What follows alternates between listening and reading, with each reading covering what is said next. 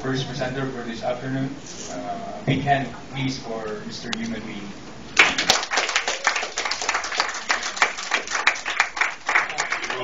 Human being, you're on behalf of human being. Yes, on behalf of people everywhere. Right? Good afternoon, everybody. I'd like to thank everyone who's here today. I'm just really happy to be here personally. I'm really excited to be a part of this. I'd also really like to thank Dr. Zhang and also my fellow NCEHU students for setting the E.A.T program up and inviting us to join. Can we just give them a hand here? These guys did a really, really good job.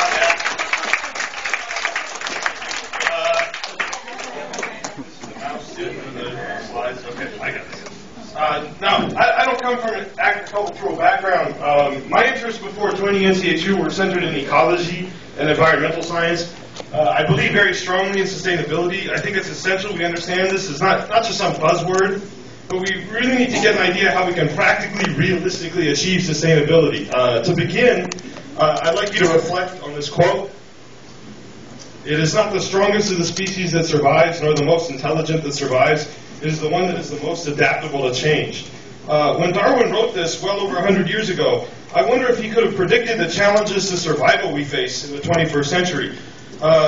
His words have been misinterpreted and misused at various times, but it remains a steadfast truth of nature. And this has also been an important lesson in my own life.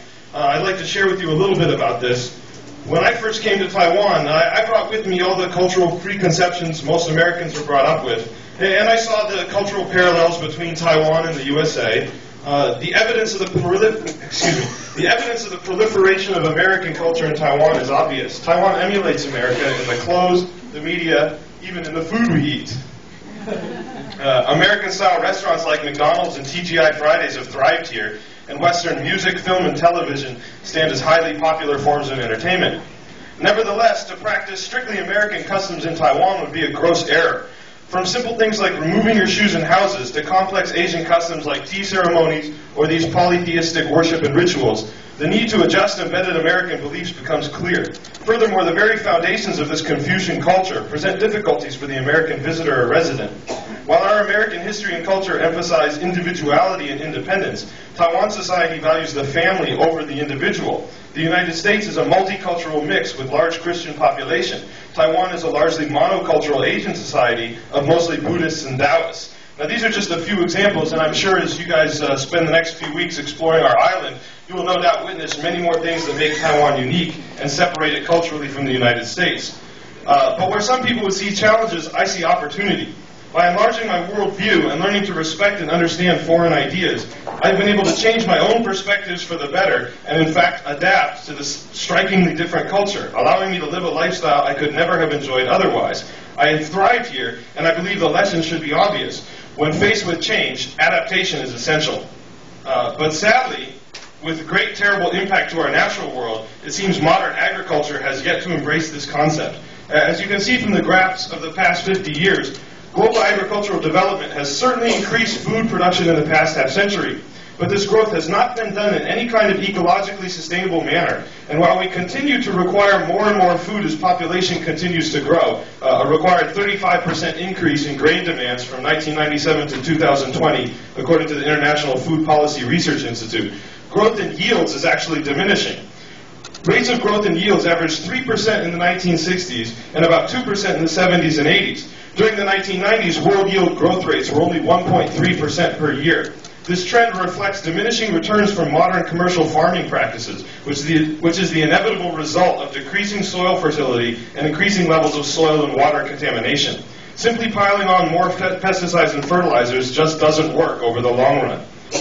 Furthermore, as you can see here, even now production growth is insufficient to provide for the rising population. You can see from this graph, this is food, that's the purple line. You can see the food is not keeping with the black line, which is population. We don't really have time to fully explore these problems, but I'd like to spend a little bit of time discussing agricultural pollution in order to illustrate the fallacies of the so-called Green Revolution. We have increased synthetic pesticide use 33-fold in the past half-century. And according to David Pimental, in fact, food loss due to pests has actually increased from 31 to 37% from the 1940s. Crop losses from insect damage has nearly doubled in that time, from 7 to 13%. as insects have grown increased resistance to pesticides, and non-specialized pesticides kill not only the pests, but also the predators. Meanwhile, even in the 1980s, the Environmental Protection Agency had already identified agriculture as the single greatest source of non-point water pollution. So pesticide and fertilizer runoff can be highly dangerous. So for example, atrazine, which is banned in the EU but pervasive in the United States, is suspected of being an estrogen disruptor and a teratogen. Yet we use millions of pounds per year, 76 million pounds in 2003 alone. And as you can see from the graph, we have extensive areas where we're applying 85 plus pounds of this stuff per square mile. Truly, this agricultural pollution should not be underestimated. Added to which, in 2008, we had 405 dead zones in our oceans, which are caused by eutrophication. In other words, decreased levels of usable oxygen in the water, resulting from increased levels of nitrogen and phosphorus. And as we all know, these are the two main macronutrients applied as fertilizers in commercial agricultural production. Is it too loud? Sorry. Okay. Yeah, so again, you can see these are the two main macronutrients applied as fertilizers in commercial agricultural production. In other words, the runoff from commercial farms is directly causing the death of ocean life, and this trend is increasing substantially, as you can see. You can see the graph is just like going up, yeah? And these are just some of the major problems caused by non-point water pollution. We don't have time now to explore these issues more, but briefly, there are still several other serious environmental impacts from our current commercial systems of agriculture. Commercial agricultural production releases greenhouse gases including methane, CO2, and nitrous oxide. Alteration of land cover leads to deforestation and desertification. Soil erosion and poisoning of land are additional problems. Irrigation itself has significant environmental impacts including waterlogging, increased soil salinity, reduced downstream river discharge, increased groundwater recharge, stagnant water tables, and more.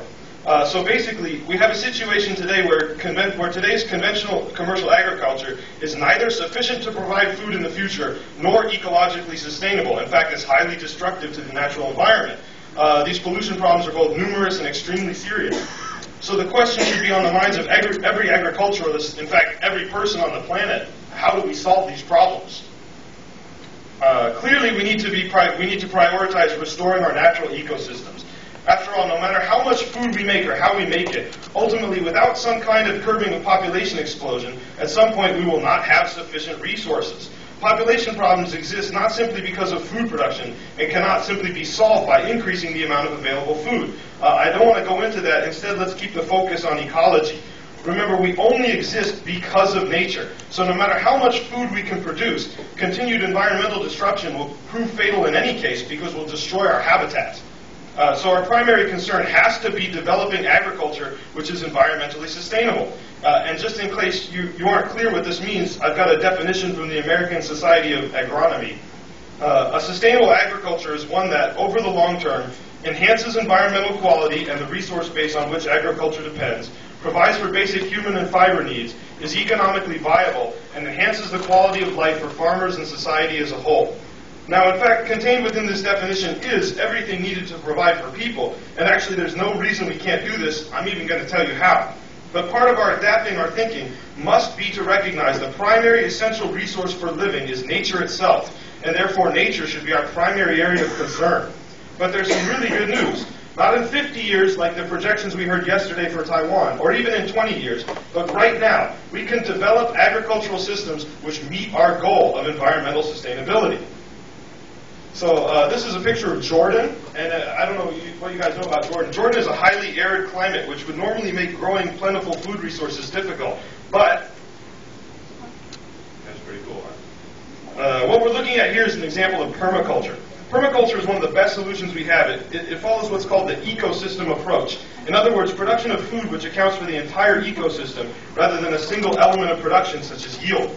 It may seem shocking, but in fact, this entire garden is not depleting natural resources, is not produced with any inorganic fertilizers or pesticides, and does not use any kind of unsustainable irrigation practices. So you're probably wondering how it works.